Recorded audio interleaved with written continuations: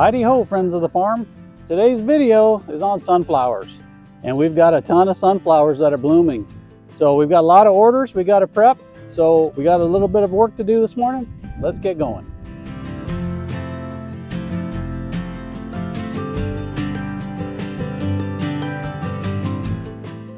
So the variety of sunflower that we planted this year are called ProCuts, and you can get them in a lot of different colors. This is called ProCut Orange.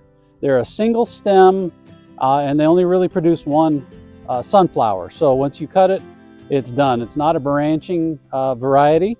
The sunflowers I've planted in the past have been more for the sunflower seed, but these are purely for cutting and putting in a vase on your kitchen table.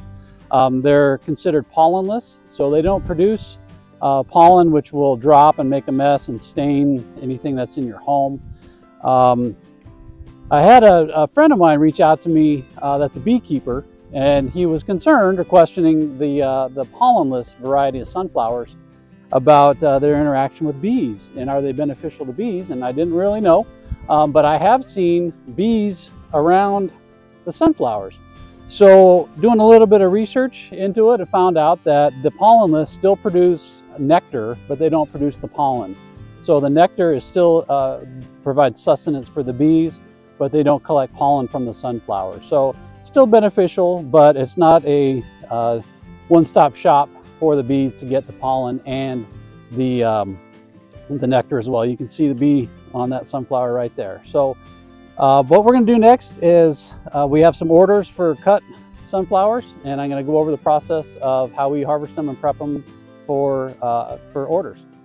So the first thing I look at when we're going to go cut a sunflower is how open the petals are. And this one right here is a beautiful display of a sunflower, but the petals are already fully open. So it's kind of past the point that we would want to harvest it to be put in a vase.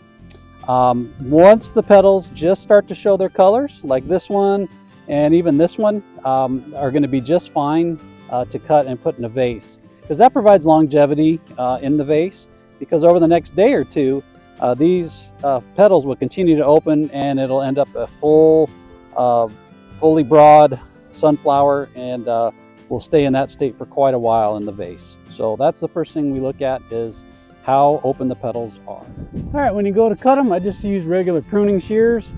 I go down about 18 inches or so and cut it off.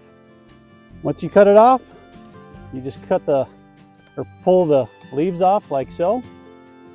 And they do say to leave the top leaf closest to the sunflower head. So that's it. We just put it in a bucket of water, move on to the next one.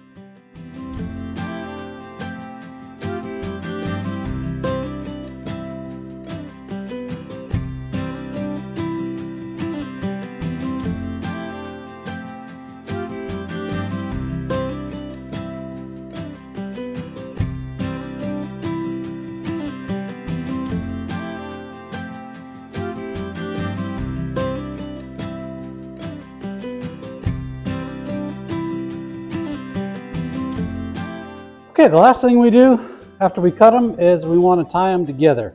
So just get a piece of brown twine, and we bundle them together. Be careful not to smush the petals.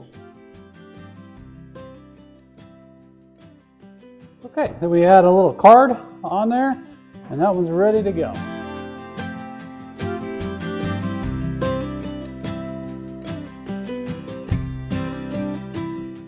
Well, that's it for today's video.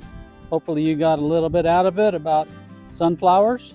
If nothing more, you're able to sit and watch some beautiful sunflowers.